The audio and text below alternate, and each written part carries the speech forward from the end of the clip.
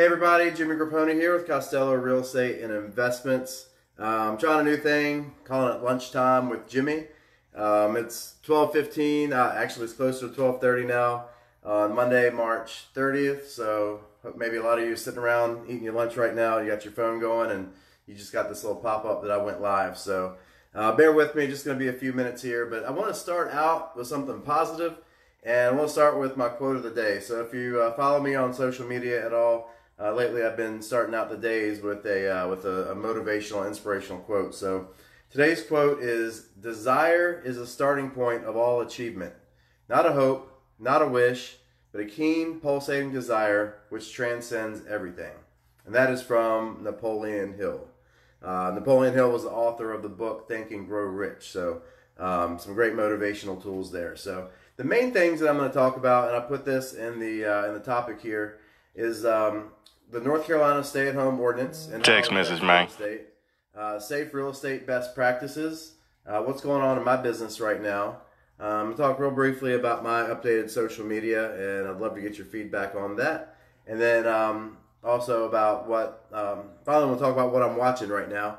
There's a lot of downtime, a lot of time on the couch watching new shows, so I'd love to hear what you guys are watching. I'll share what I'm watching as well. So first off, with the North Carolina stay-at-home ordinance and what it means for real estate sales.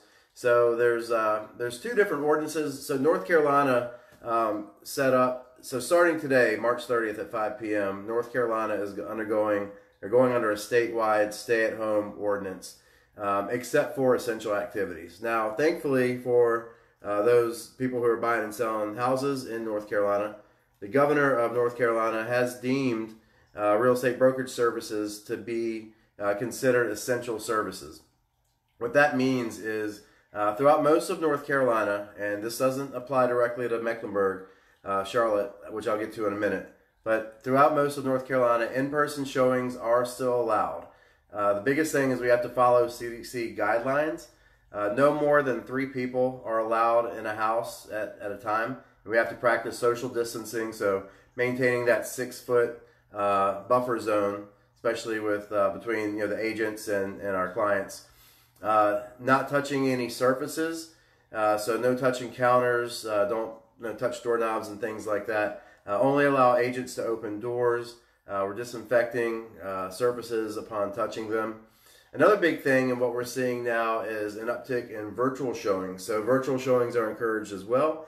And a virtual showing is when an agent would go into a house by themselves and you would communicate via FaceTime or WhatsApp chat or doing a Zoom call. And another way of doing that too is just filming a video, doing a walkthrough, and uploading it to YouTube, saving it as an unlisted video.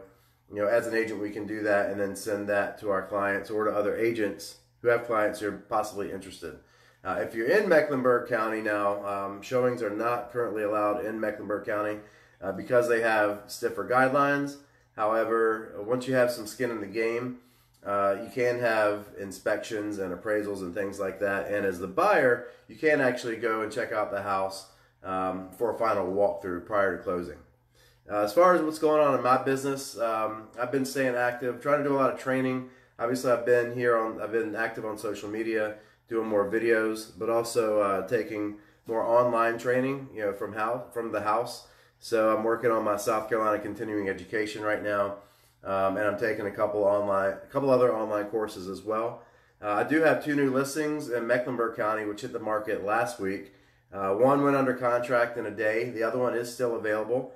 That one, if you want to look it up, it's 8117 Pine Hill Road, Mint Hill, North Carolina. So you can find it on my page, jimmygrappone.com, or realtor.com, Zillow, or just if you Google if you Google that address, 8117 Pine Hill Road, it'll come up. That's actually the only 2-story, 4-bedroom home under $300,000 in Mint Hill.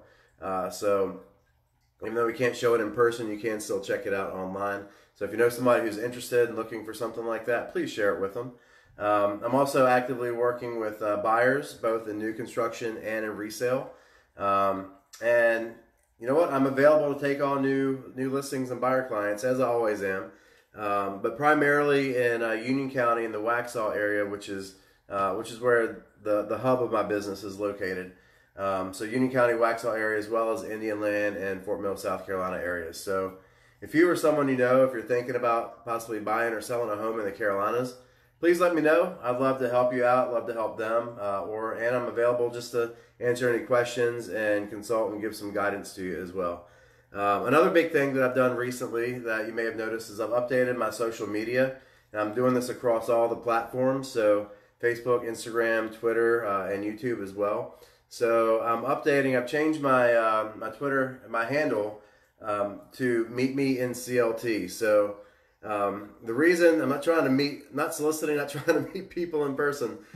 Text message, man. The reason we're doing this, the objective is to reach more people throughout the Charlotte region. You know, CLT is our airport code, so we're trying to reach more people in Charlotte, as opposed to more people obviously know CLT than know Jimmy Grappone. So thanks, Katrina. I just saw your comment on there.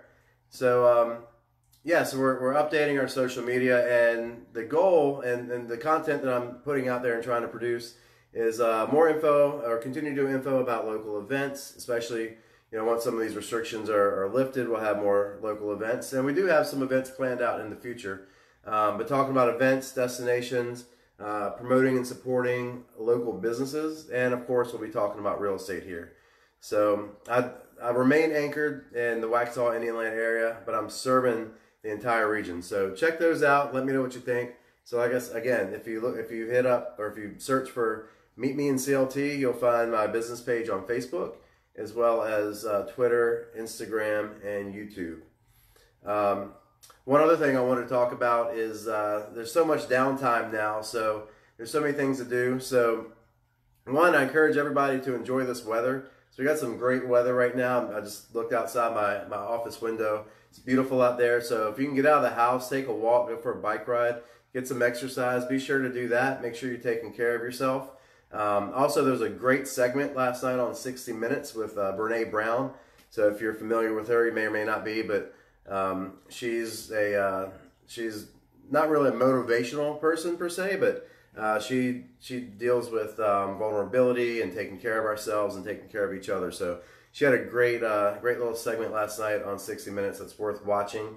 And my wife and I are currently watching that show, Poops Creek.